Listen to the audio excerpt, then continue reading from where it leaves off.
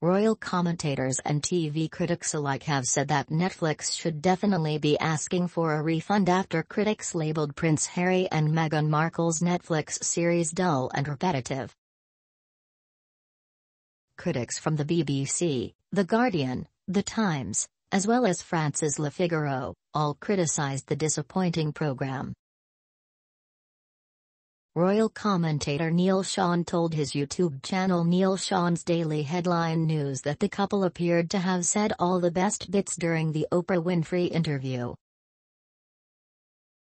He also suggested that Harry may have wanted to save some bombshell revelations for his forthcoming memoir, Spare, which will be released in January.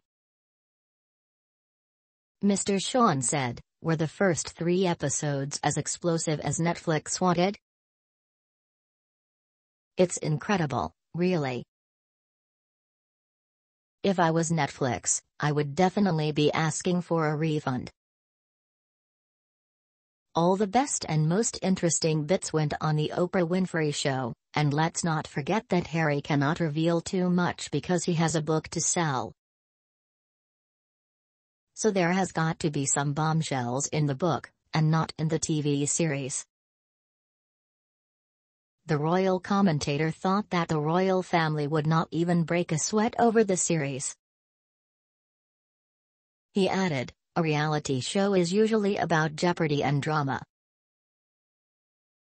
Where was the drama?"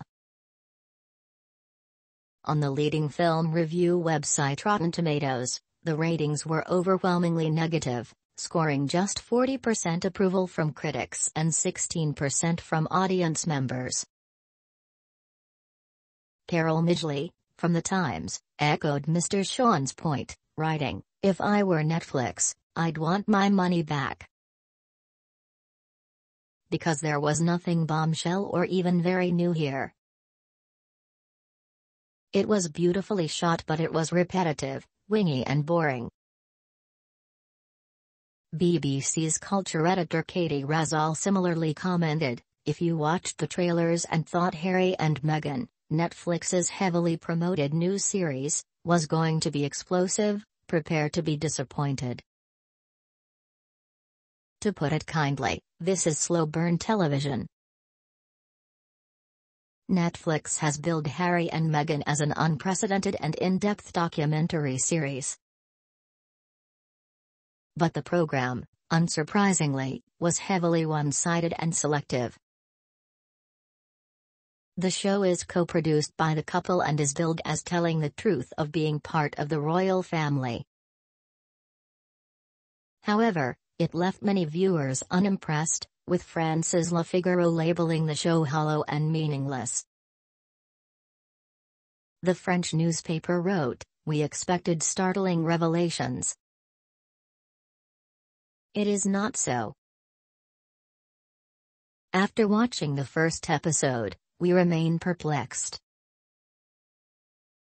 Meghan and Harry complain that their story is slipping away from them, that the media is scrutinizing their every move. But on the other hand, they are just fueling the media hype. Nick Bullen, editor-in-chief of True Royalty TV, said the first 3 episodes were the most self-serving piece of television he had seen in a while.